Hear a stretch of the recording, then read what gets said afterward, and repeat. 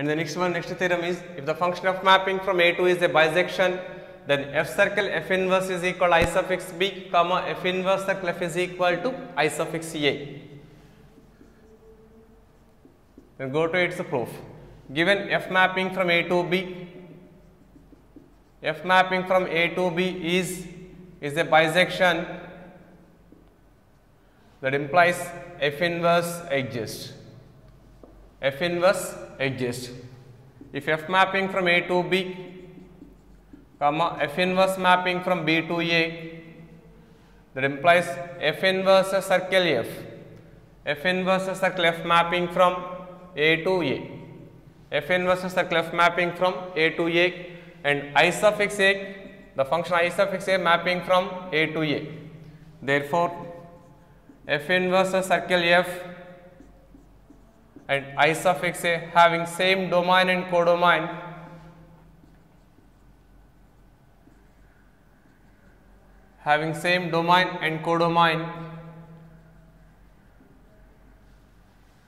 given f mapping from A to b is onto. F mapping from A to b is onto. It implies, let small a belongs to a, there exists b belongs to b, such that f of a is equal to b. That implies f inverse of b is equal to a. F inverse of b is equal to a.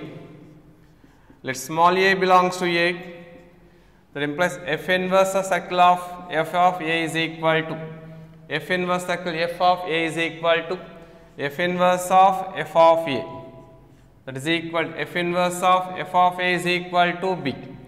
That implies f inverse of b is equal to a. A can be written as I suffix a of a, since I suffix a mapping from a to a. Therefore, f inverse circle f is equal to I suffix a. This is the first one. Here the given condition is the function given f mapping from A to B is a bijective function. Here bijective means both 1, 1 and onto. If the function of mapping from A to is bijective, that implies f inverse exists. If f mapping from A to B and f inverse mapping from B to A, that implies f inverse circle f. F inverse circle f mapping from A to A and I suffix a mapping from A to A. Therefore, f inverse circle f and I suffix a having same domain and codomain. Given the function of mapping from A to B is bijective means it is also 1, 1 onto. Here let us consider f mapping from A to B is onto.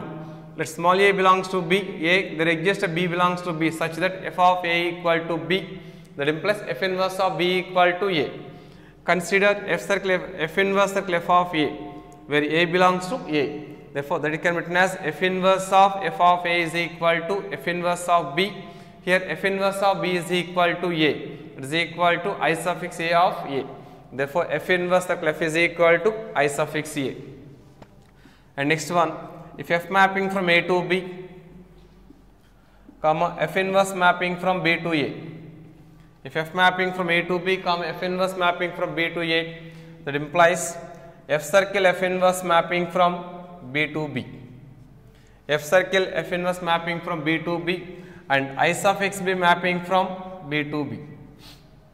And I suffix b mapping from B to B. Therefore, f circle f inverse comma I suffix b having same domain and codomain,